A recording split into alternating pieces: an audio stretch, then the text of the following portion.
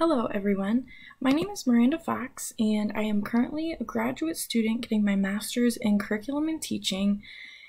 I have been lucky enough to learn about lesson study in the past year by traveling to Thailand, the Netherlands, and learning about it in a few different places in the United States. But I've also read a lot of literature on lesson study, so I've learned, the many different ways it's conducted in different areas. And one of the many things that I've learned is that while the main facets of lesson study remain fairly constant, each country, district, school, or whatever it may be, adapts lesson study to fit their context and what really works best for them. And so today we're going to be talking about Pete Dudley's model. And Pete Dudley is a leader of education in the UK. He was the president of the World Association of Lesson Study, and he was the one that introduced lesson study to the UK in 2001, and since then he has been developing it, researching it, and conducting lesson studies in the UK and elsewhere. And so in 2011, Pete Dudley published Lesson Study, a Handbook, which is where I've gathered all the information on his model that we're going to be looking at today.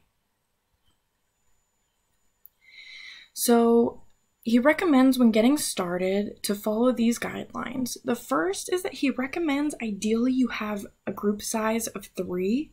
So this is enough people so that you have enough eyes on the room when observing the lesson, but it's also not too many voices so we don't get overwhelmed with too many ideas trying to come together. He also recommends that the teachers are interested in the challenge of learning this new PD approach. Oftentimes, it is found that when you're enforcing teachers to do lesson study, you're making them when it's not really something that they are interested in or want to do, they're not going to reap the full benefits of it because they don't really open themselves up to it and to the idea of learning from it. And he also recommends that at least one, what he calls member of the senior team, is part of this group, and that there's mixed experience levels among teachers. So this is a diagram that he has in his handbook, which is kind of outlining or generalizing his model and what it looks like, but this is a little bit complicated, so we're going to actually break it down step by step. Alright, so starting off, he recommends that teachers have an initial meeting. And in this meeting, you're going to set out your expectations and your ground rules and make sure that the teachers know they can take risks without being judged and that everyone is of equal status as professionals. So regardless of the different levels of experience, you're all coming together to learn and grow together so you are all equals in this process. And during this meeting, you also want to determine your goal, what the problem is that you want to address, or what exactly it is that you want to improve. Then looking at the first lesson study cycle, it follows a similar flow as what you learned through Catherine Lewis's lesson study step-by-step. You're going to start with the joint planning of the first research lesson. Then teach and observe the first research lesson. Now this next part is what is something kind of new to Pete Dudley's model that we don't see in Catherine Lewis's, and that is interviewing pupils. And then after that you'll have the post-lesson discussion, and you're going to start planning for a second cycle of lesson study. So when looking at planning the lesson, I'm not going to go over the kind of general steps that you already know go into planning the lesson. We're going to focus on the things that really set Pete Dudley's model apart from what you already know. So here you're going to determine which class you will conduct the lesson in, and from that class you're going to identify 3 case pupils that represent 3 different groups of learners. And so one example that Dudley outlined was that you could look at pupils who are making good, average, or below average progress. And this is just one example. You can pick any 3 groups that align with your goal or what you're trying to study. Then you want to identify what you want each case pupil and their corresponding group to be able to do by the end of the lesson.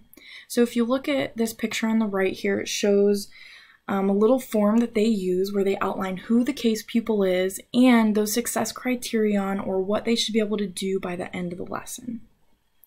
Then you want to decide which case pupil each observer will focus on, because you want to make sure that that you get information on all the case pupils and that you don't miss anything because observers are focusing on the same student by mistake.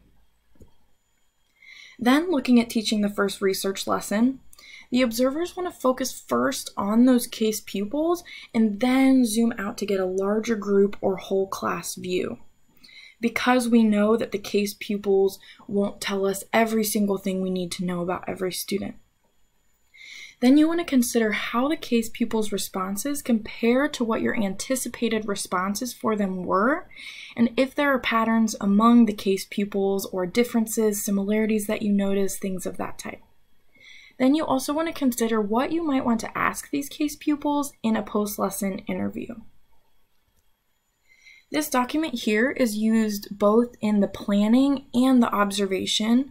So you'll notice that there are columns where you anticipate student responses. You're going to outline the approximate time for each phase of the actual lesson. And then there's also the columns for what you observe. So this makes it really nice and easy to compare what did you anticipate was going to happen and what actually happened. Then, when we look at interviewing the pupils, these should be short interviews, no more than 5 minutes. They can be conducted in a group or individually, but they should be conducted as soon as possible. Ideally, you would conduct them immediately following the lesson. And when possible, you want to capture the exact words of the students to make sure you're really conveying the meaning that they're trying to express to you. And sometimes you can also include pupils that are in the same learner groups that you identified as the case pupils. And this will help triangulate the findings, but you also have to be careful because it can complicate your data set. And then over here on the right, you'll see some suggested questions that Dudley has outlined for these post-lesson interviews. And what you're really trying to get at is just more information about how the students learned. Because we know that the focus of lesson study is on student learning and how we can better help students learn, that's what you're trying to pull out from these students is how did they learn and how could you better support their learning. Then we move on to the post-lesson discussion. And so again, this follows, the similar pattern of what we've seen in other readings about what happens in the post-lesson discussion. But here I'm just going to outline the qualities of a successful post-lesson discussion as according to Dudley. So the first is this openness to critical viewpoints and suggestions. So we know that in the post-lesson discussion, we're going to be giving constructive feedback on the lesson and what happened. So the teachers need to be open to hearing this constructive feedback. Then we need fidelity to observe data and no excusing failure. So you have to make sure that you're using the observation data to support what you are claiming you learned and the findings that you get from your lesson study. Viewing the discussion as a joint learning opportunity. So everyone participating in this process is trying to learn and grow and develop to better help students. You should also have clear goals and questions from the planner observation sheet. And so this is just going to help you focus your post-lesson discussion. Then, as we have also seen before, he suggests a designated moderator for the discussion. And again, this helps keep it focused. And this can be combined with the role that they suggest of having an advisor, which is essentially just a final commentator who is going to capture the learning distilled from the discussion so that the group and others beyond the group can learn and act upon the conclusions made. And this can also be a knowledgeable other, someone external to the school, as suggested by Takahashi, who is another lesson study researcher. And so then down at the bottom, Dudley created this model to show kind of the flow of the post-lesson discussion. So you always want to start with your observations of case students in lesson study. So what did you observe about their learning and their understanding? and then move on to questions and discussions about the way other students learn. So move beyond just these case pupils. What else did these students learn that might have been different from the case pupils? And then finally, general questions and discussion about the data on the teaching. This is a record that Dudley suggests using, which again helps organize your thoughts when conducting this post-lesson discussion and helps you put your thoughts together in a nice way. Then another aspect of Dudley's model that makes it kind of unique is that he really expects you to have a second and third lesson study cycle. While Catherine Lewis suggests having more cycles and talks about the benefits of it, here Dudley's really saying we need a second and third lesson study cycle. So for his model, those are crucial.